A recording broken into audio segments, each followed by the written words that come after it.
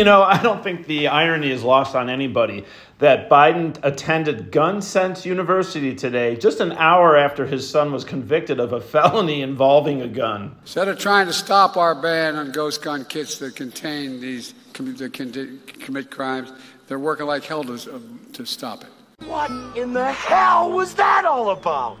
On ghost gun kits that contain these that commit crimes, they're working like hell to stop it.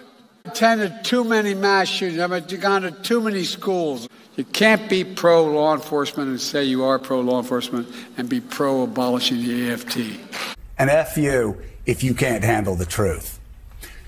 This version of Biden, intellectually, analytically, is the best Biden ever. Ghost gun kits that contain these that commit crimes.